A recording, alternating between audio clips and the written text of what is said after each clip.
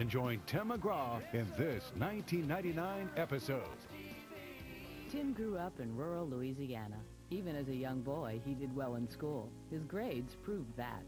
I didn't necessarily like it all the time, but I did pretty good in school. I didn't really have any trouble in school, all through high school. I probably let sports get in the way a little bit too much in high school, but I did all right. Growing up wasn't very easy for Tim and his family. Money was tight. It was a pretty tough road. But, you know, my mother's so good at making everything feel like a home and making us feel like that. We, you know, in all our friends, we didn't know any better. I mean, everybody we knew was poor. So I mean, I think that's only the only stress that, or the impact that has on you is knowing any better. I think we didn't know any better, and you know, I had a good childhood. My mother, my grandparents, you know, did a great job in raising me and my sisters. So we had some tough times. We had a lot of tough times growing up. We probably think it's normal, some of the things that we went through, and then when you talk to other people and realize that it really wasn't like that for everybody, it kind of makes you feel a little strange. But, you know, I think you're your own person, and you have to take responsibility for your life and the way you're going to be, and not try to blame anything for that.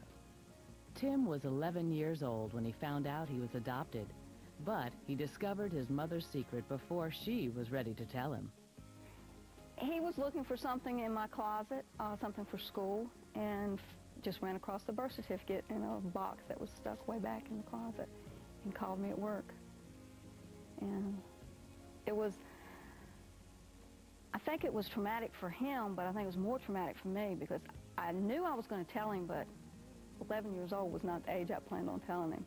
But he's a very sensitive, perceptive type person, so he really handled it very well for an 11-year-old. You know, what do you think when you're 11 years old and you see something like that? I'm not sure what I thought. I know I went through a little bit of a tough period, but it wasn't anything that was, I think it was more traumatic for everyone around me than it was for me, actually. Tim found out his biological father was professional baseball player Tug McGraw. It was only when Tim got older that his relationship with Tug began. Since Faith was also adopted, it's a common tie Tim and Faith have in their relationship. We can relate to a lot in those kind of ways. And you know, that's, to us, that's just a personal and part of our life that we, another way that we communicate on a different level. I think that makes us that much stronger. Some of the same people that knew me and knew Tim would always make a comment, and this happened right before we got together, actually, would say, you know, you and that Tim McGraw need to get together. And the only thing I could think of was, are you crazy? Another artist? I mean, two of us together, I don't know. I can't imagine how that would possibly work. It just seemed like too much to deal with. But then when I got to know him, it was just so ironic, the background and how he was, where he was raised, and it was just really kind of funny. We probably would have been together if we were in high school. We probably would have been high school sweethearts. We were born. He's still sincere. He's still genuine. He's still kind of shy in his own way. He's kind of private, you know, and he's kind of shy. Doesn't, you know, he's him. Hey, CMT, we're going to go on the bus here. This is our home. This is what we spend too much time on, to tell you the truth, but I'll show you a little bit of it. We're going to go in and check it out. This is our new bus, designed by Faith. She spent a lot of time, putting a lot of time and effort in designing this bus, how she wanted it. So it's pretty kid-friendly. Except for this, we got to get a pad on this table. Gracie keeps bumping her head on that, so we have to fix that. But back through those doors is Nana, who's our nanny. It's her room, and then on back is our bedroom with Gracie's bed that comes out from under the bed, and then there's a crib back there, and got a really cool TV. It's like going to the drive-in laying in bed. So we got it pretty nice back there. It's home for us. But up here is where Gracie spends most of her time playing, and Maggie spends most of her time on the floor. Got some toys in here, back around that side under the TV. There's a lot more toys than that, thank goodness. We just got off the road, so we got a lot of stuff off. So we have a computer in here. that swings out. I guess I can show that to you if I can remember how to do it. I'm not very computer literate. I don't know anything about them. I can't even turn them on. But there's a computer that kind of comes out and makes a table there that we haven't used yet because neither one of us know how to do it. But we'll get into that one of these days. But we spend a lot of time. We got a big refrigerator. That's important because for a lot of bottles and stuff. You got your Bud Light. You got to have the Bud Light. And it's pretty much home. It's real comfortable. And Hemphill Brothers, who built this for us, this is the first time they built one of these. It's called an H3. It's the kind of bus this is. It's a Prevost H3, but it's a new model. So we're proud of it.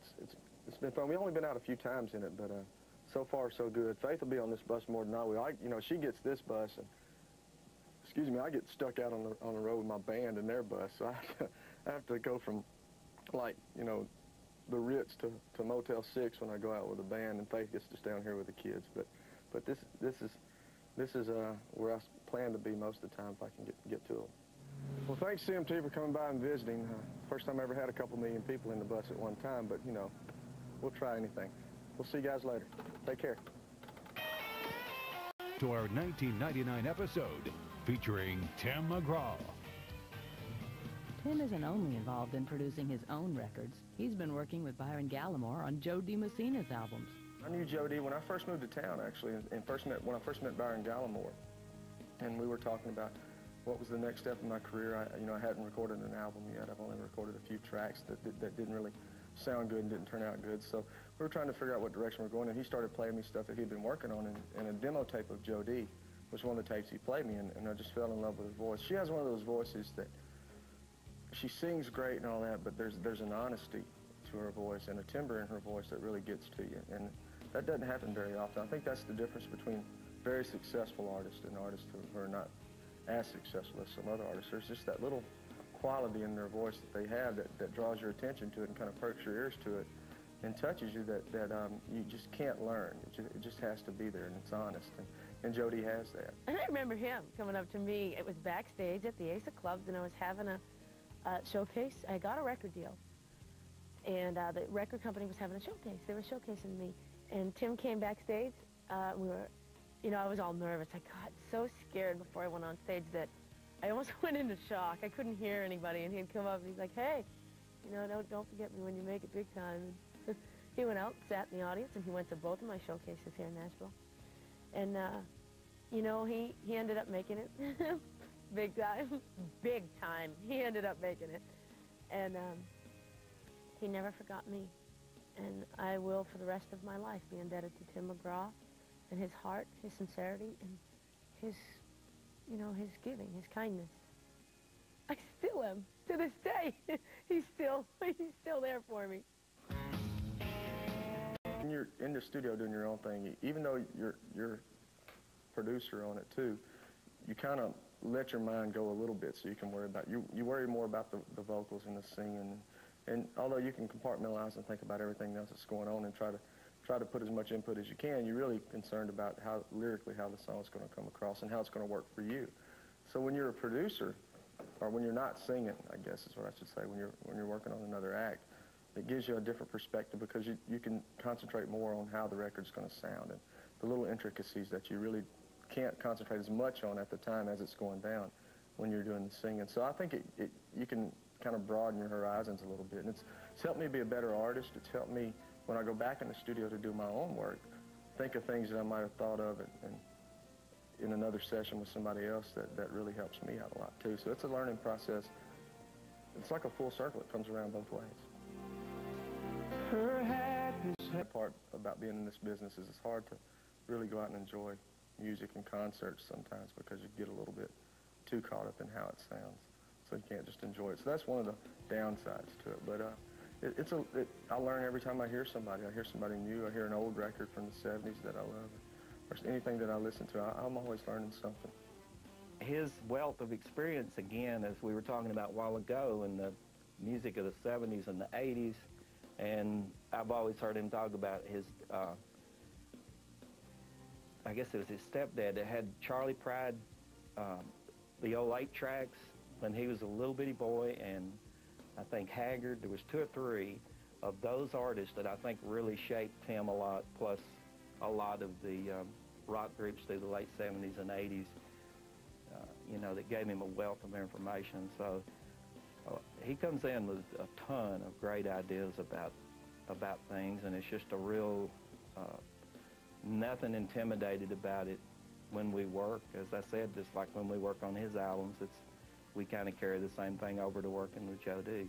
Yeah, I think it's just another aspect to my career. It's, you know, we're all going to have that time in our career where our records aren't selling as good as they ought to be. I hope it never comes, but it ultimately will. And it's, you know, in times that I don't want to work as much as I do, and you know, go to Little League ball games and stay at home with my kids, and that's coming down the road. So producing is definitely a venue and an avenue for me to stay in music and do some of the things that I love to do further down the road. And I'm going to get better at all of it. Tim's a huge part of making that work. He is the guy that says yes or no. He is the person that tells Byron or me the final decision. Even though we're the boss of the project, he's really the final say-so about things. And he's so smart to not fool with it. He knows that we all have our separate jobs and we all have our separate things that we do, and he lets it happen. And it will continue. It'll continue. It's going to be a career. He'll have a long career, and we're thankful for it. I can't tell you how happy I am to watch him go from Indian Outlaw to It's Your Love. When I sit back and think, well, gosh, this is way busy. This is a lot going on. But and Faith and I talk about this all the time. I think that if you stopped and thought about how much you were doing and all these little things that you got going on, that it might seem a little crazy. But I think if you just do it and then take your time that you have to yourself and have for your family and really take advantage of it, I think that it's compartmentalizing, I guess. It's when you have to do something, you do it, and you do it the best you can. And when you're away from it, you can let it go and deal with what you have to deal with then. And I think that Faith and I both are good at doing that. And I think that's what makes it work. And plus, there's a light at the end of the tunnel. I mean, we have a family, we have children, we have a future, we have things that we want to do with our life and things that we want to do with our kids and the ways that we want to raise them and a family plan, if you will, of what we want our life to be like. So we know we have to work hard for that to happen. In a world, Tim McGraw. This is the best of CMT Showcase.